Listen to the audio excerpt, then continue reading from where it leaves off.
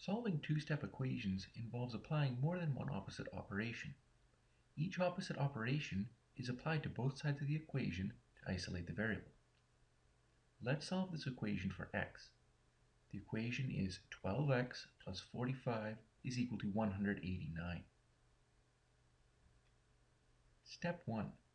Undo the addition operation by first subtracting 45 from both sides of the equation. This operation will eliminate 45 from the left side of the equation. On the right side, 45 is subtracted from 189 to give 144. So 12x is equal to 144.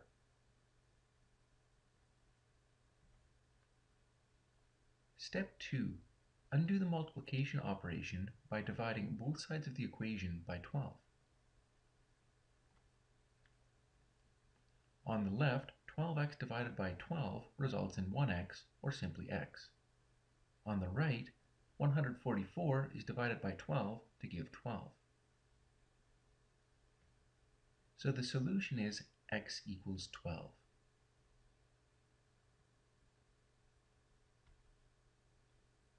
Let's try another example. The equation is x divided by 3 minus 35 is equal to 23.15. Note that the final answer should be expressed to the nearest hundredth. Undo the subtraction operation first by adding 35 to both sides of the equation.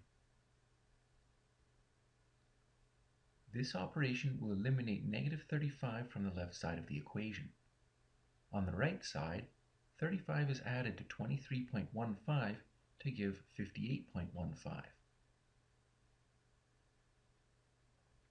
Undo the division operation by multiplying both sides of the equation by 3.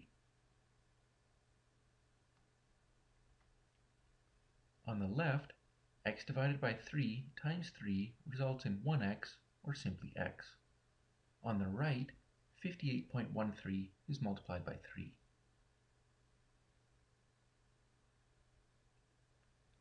So x equals 174.45. The solution to the equation is x equals 174.45.